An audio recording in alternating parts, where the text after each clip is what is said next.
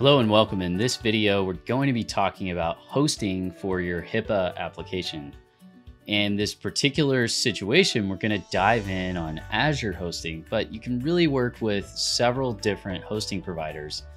Now, Azure is a cloud hosting provider, and we're going to be talking about cloud hosting in general as well, but you can also work with dedicated hosting providers or virtualized hosting providers. And we're going to dive in and talk in detail about hosting for Hipaa. Now, again, in this particular case, this is a segment in the series on Hipaa that we're covering. And in this particular portion of the series, we're talking about recommended partners to work with. Now, the hosting side of things is obviously a very critical aspect, whether you're working on a medical portal, a medical application, a Hipaa e-commerce or pharmacy application, or some form of integration between your systems, or all of the above, or etc. So like fundamentally, the hosting could be the #1 most attacked segment of your Hipaa infrastructure. If you think about it, it's probably the most vulnerable. So you really want to choose a hosting provider who has done this, who is going to sign off on the BAA, who you understand kind of essentially what exactly is it that they're going to cover and that they're going to be taking care of, and what is your team and your vendor who's working on this hosting, or vendors, what are they going to be responsible for? Now, the other thing that we're going to recommend is that in addition to setting up the Hipaa agreement with them, whether it's Azure or AWS or another host that focuses on Hipaa, for example, that we then set up a schedule and assign team members to this project, in particular to doing pen tests, to running compliance audits and risk assessments, and then doing due diligence and remediation. If you don't do this, you can basically expect that there's going to be a problem. Over the years of having literally almost a decade and a half now of Hipaa compliance work that we've been doing as of this video, I can tell you for sure, if you don't maintain and manage and take a proactive stance with your hosting in particular, there will be breach attempts. And unfortunately, we've worked with a handful of clients who have come to us and let us know that, before working with us, their system was breached and they needed someone who could fix it. This is a really unfortunate situation to be in, and we encourage you to take it very seriously and to understand that the hosting is probably the weakest link. So anyway, with that, let's dive in. We're going to do a deep dive into Azure hosting in particular. Now, Azure has a really interesting model where they basically give you these subscriptions and then resources within those subscriptions, and the resources are in resource groups. So you have a subscription, resource group, and then the actual resources. So what we're looking at are kind of those resources. And this is really helpful because the actual resource groups can be set up to be in different regions. The subscriptions can be set up to be within different organizations or subdivisions, etc., subsidiaries, etc., of a company. And fundamentally, what we're going to be looking at here is kind of the most granular level items within that hosting. Now, typically when you think about hosting a Hipaa application, you're really going to be dealing with just a few fundamental things and then a lot of supporting actors, if you will. So #1 is either a virtual machine or an app service. Now, these are vernacular kind of dialect for Azure, but you'll see that AWS has their own terminology. Some of the different hosting providers that specialize in Hipaa hosting have their own terminology. What you need to get down to is that you basically have where is the application hosted, and then in the case of Azure, Azure SQL, where is the database hosted? Now, there's a lot more detail to it than just that, but that's kind of the fundamental, and that's what we want you to take away, is that basically with Azure, we're dealing with virtual machines and app services to host the application, and then Azure SQL to host the database. Now, we're going to briefly dive into these, but before we do, I want to just talk a little bit about what is Azure doing for Hipaa, and how are they protecting clients who go to them and work with them for HIPAA-based hosting. Well, in general, one of the really interesting things about Microsoft's offering is they actually have, let's see if I can get to it. Okay, so they have a lot of different offerings for their compliance capabilities. So here you can see a resource, and this is probably somewhat outdated as of the time of this video, but a pretty detailed listing, as you can see, of the different resources that they, some of the different compliance capabilities that they have. And so these are just kind of a laundry list of things that they can do. Now you can see they have Hipaa, and then Hipaa in the high tech. And this is really, really key because one of the things that they also have for Hipaa is a blueprint. Now you might say, what is a blueprint? This is for the Azure hosting environment. This is basically a turnkey model with very specific steps. Think of a blueprint for a house where you can design, you can take a design that's already in place and then just execute against that for the hosting. And this is really, really helpful, as you can imagine, to be able to ensure that you're offering a HIPAA compliant hosting. You're taking a literally a over $1 trillion in market cap company and leveraging their blueprint for HIPAA compliance. It's definitely not a guarantee that it's going to go perfectly, but if you had to go with something, that's a pretty safe bet, at least as a starting place.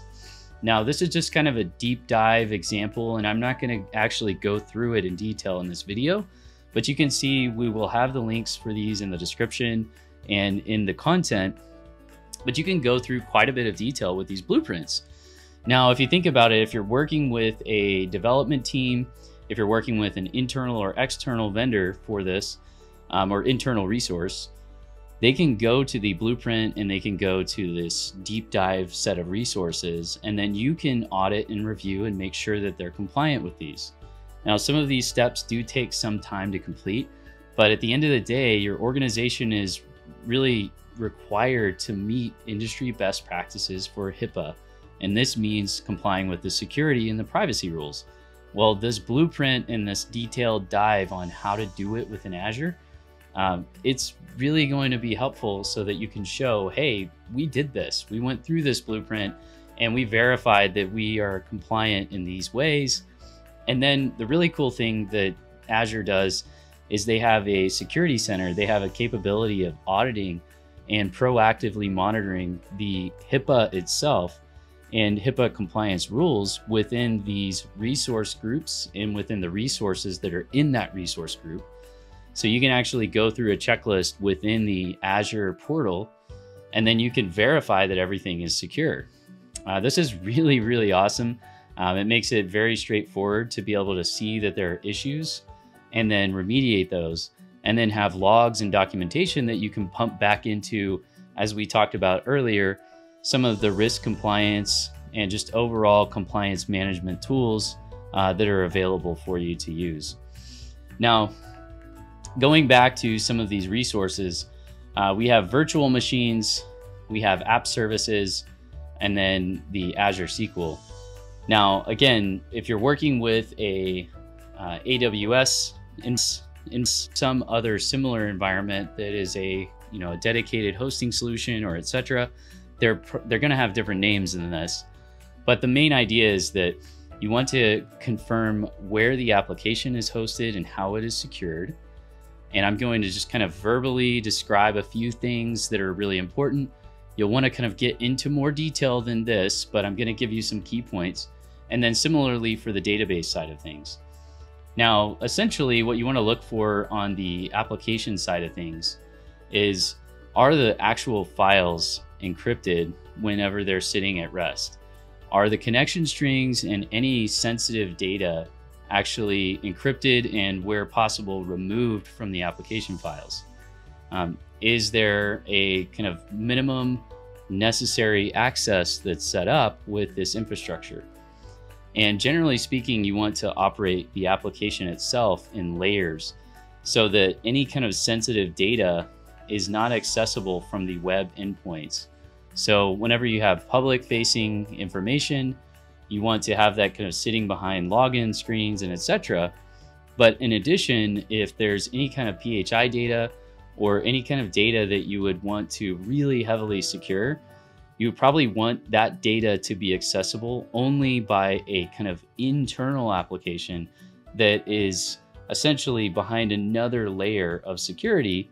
You can think of this as like a bank. If you have a bank and you have an outdoor entrance, this is kind of like the public website, but then you have a vault inside of the bank. So all of the sensitive, very secure items are going to be inside of that vault, right? So it's the same idea for your PHI data. You're going to want it to be inside of a vault, if you will. Now, this can be mechanically tokenized data. It can be several different applications where the kind of more sensitive data is in a kind of internal only accessible application. There really is a lot to the app service and the virtual machine side of things. We cover a lot of this though whenever we talked about the pen testing and some of the basically continuous notification and verification of any kind of breaches, any kind of security risks. And then again, within Azure's infrastructure as a service or platform as a service offering, they have a security center. The same concept exists within AWS, within a lot of these other Hipaa hosting providers. So you're gonna wanna make sure that this gets set up for Azure or whatever hosting infrastructure you're using. Now, in addition to that, you have the SQL side of things. The SQL side of things is really where things typically are going to be persisted. Now, if you're using a NoSQL layer, the same concept applies. We basically want to make sure that things are encrypted at rest, and ideally there's some form of tokenization going on.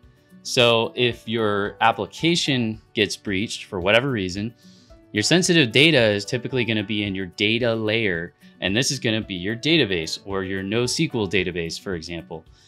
Now, in this particular layer and in any kind of caching layers, there is a great risk that any kind of performance tuning or caching or any kind of general tuning that you may have, it could really hold sensitive information as part of that tuning, where information is kind of getting cached in an insecure way. So you want to be careful about that in general. And then generally speaking, you want to make sure that your SQL is actually encrypting data at rest. Now, Azure offers, as part of their Azure SQL, they offer the capability to have the data encrypted at rest, but you have to turn this on. Now, whenever you're working with Azure SQL, it is going to have a, again, blueprint that you can follow, which is awesome. So we encourage you to, whether you're doing this internally or you're working with a vendor, make sure that the vendor is actually going to follow the blueprint for Hipaa, or that they're going to provide some kind of documentation about what their process is that they're completing. Whether, again, it's your internal team or an external team, make sure that they're setting this up properly for you.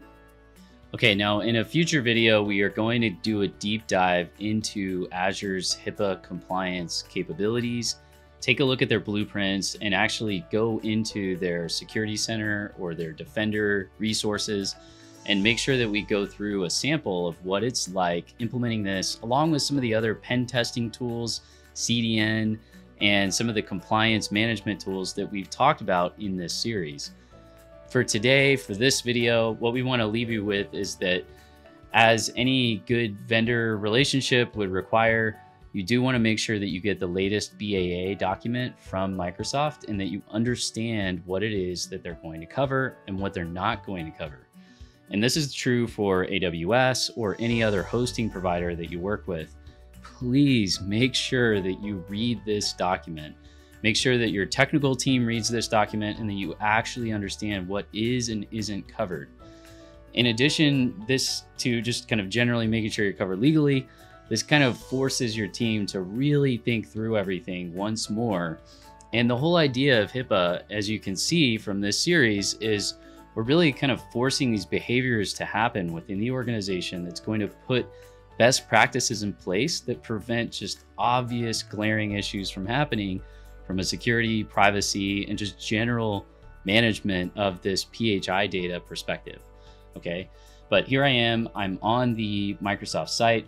You can literally type in Azure Hosting BAA. You can find this page really easily that way. You can also look for their data protection resources. But you can simply go to this page, type in Hipaa, and you'll find the latest Hipaa BAA as of this recording. Of course, this is going to be updated since then. One of the things that we want to leave you with on the Azure hosting and just in general for hosting is that it is highly recommended that you work with an expert in this area. In particular, this is really one of the most sensitive areas of the process because this is your typically your public facing infrastructure. Okay, so if there is going to be a breach, it's typically going to start with anything that's public facing, typically. It can happen internally, it can happen on an internal network too, but generally speaking, it's going to be most commonly from a public facing endpoint, if you will. So please, as we say, many times in this series, make sure that you work with an expert who kind of understands your situation and can help assess that in detail. If you choose to work with the Clarity team, you can work with us through the training and kind of the self-service portal. So you can actually access a program that will walk you through the steps to make sure that you're reasonably HIPAA compliant and aware, and then recommend best practices for your particular scenario. In addition, you can also engage us or another vendor. And ultimately, we just want to make sure that your team has what you need so that you can protect your PHI data securely. And with that, we'll see you in the next video.